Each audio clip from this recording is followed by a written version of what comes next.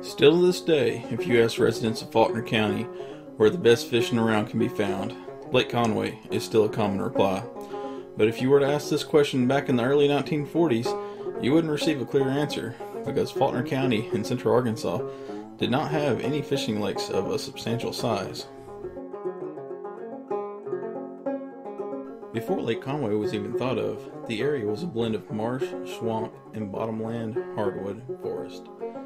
Bald cypress, black gum, oak, pine, and other hardwoods were abundant in the area, but much of the wood was too difficult to extract to be worth the trouble.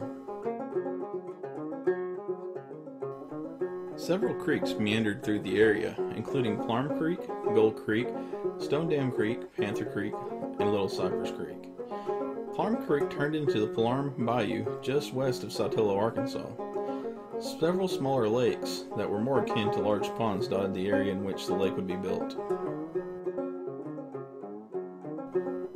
A few of these lakes were Gold Lake, Adams Lake, and Grassy Lake. Other small ponds and lakes were inundated by Lake Conway as well. The people of central Arkansas were limited to these small lakes and the Arkansas River to fish in. Unfortunately, these just didn't quite cut it.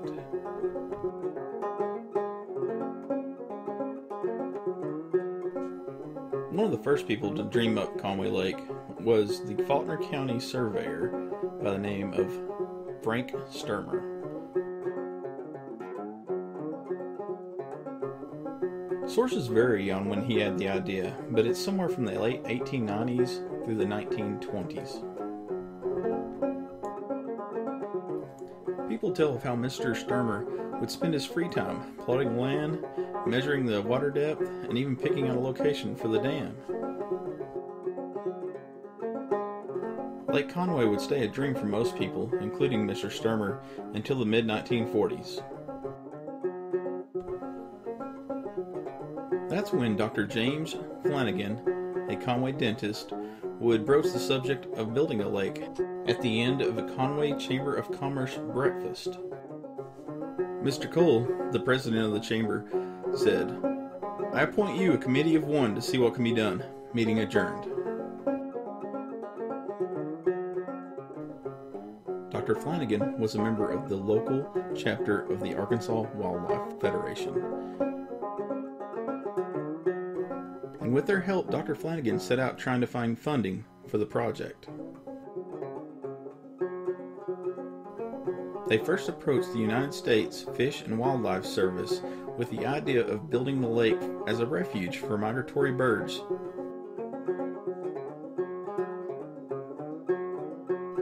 The Fish and Wildlife Service official that overlooked the project determined that Faulkner County was actually wanting a fishing lake and not a refuge for migratory birds, and then turned down the project. His advice was, if you want one, dig it yourself.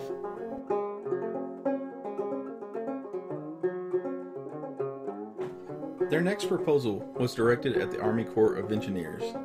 They had built several lakes in Arkansas at this time, including Lake Nimrod and Lake Norfolk.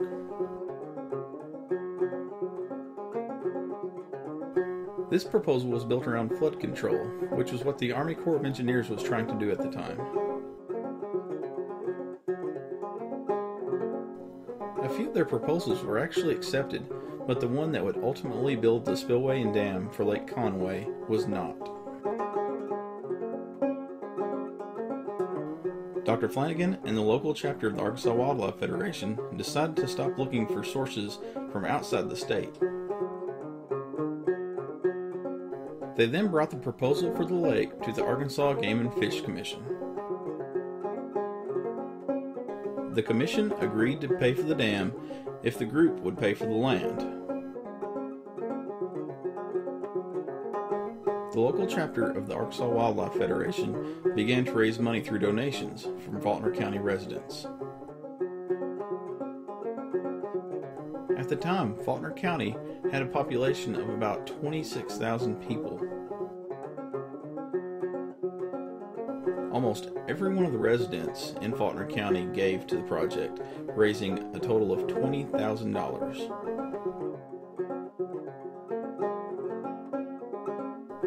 Unfortunately, although $20,000 would have bought all the land previous to the fundraising, the publicity caused the prices to skyrocket from 50 cents an acre to upwards of $100 an acre.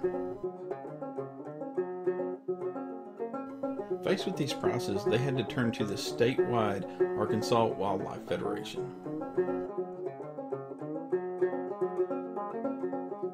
The Arkansas Wildlife Federation organized a statewide fundraising campaign that would net an additional $45,000 donated by some 50,000 Arkansans. This additional funding allowed them to start purchasing land for the lake. Some donated land, some sold their land, but others decided they did not want to sell the land for the lake. Dr. Flanagan would appeal to the Arkansas Game and Fish Commission to take the land from these landowners that would not sell. However, at this time, the commission did not have those powers granted to it by the Constitution of Arkansas. The Arkansas Wildlife Federation would propose an amendment to the Arkansas Constitution to fix this. The proposed amendment, or Amendment 35, was, according to the Arkansas Democrat-Gazette, designed to stabilize the Fish and Game Commission against shakeups following changes in statehouse administrations and put fish and game conservation on the most efficient and practical basis. In Arkansas during this time, several agencies were changed to be more independent. Amendment 35 would pass with a total of 61.44% of the vote. It wasn't until June 16th of 1947 that the Game and Fish Commission would move forward with acquiring the land through the power of eminent domain. Some of the land that was disputed would end up in court, and during these court proceedings it was pointed out that sewage from the town of Conway was being poured directly into Stone Dam Creek, which runs into Palorum Creek, upstream from where the dam would be built. The mayor and city council of Conway promised that they would have a sewage treatment facility built before the lake was finished. The Stone Dam Creek wastewater treatment plant was upgraded in 1950. Work on the dam and spillway for Lake Conway would not start until October of 1950.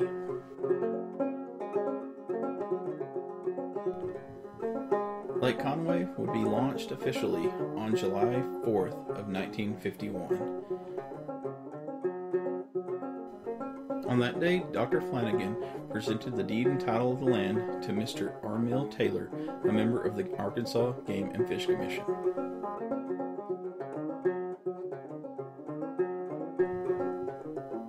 Remember Frank Sturmer, the Faulkner County land surveyor with the dream of Lake Conway?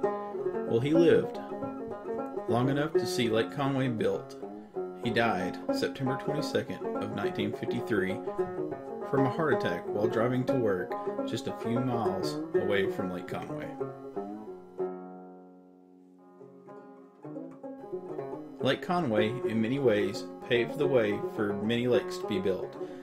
Some 31 lakes will be built between 1950 and 1987.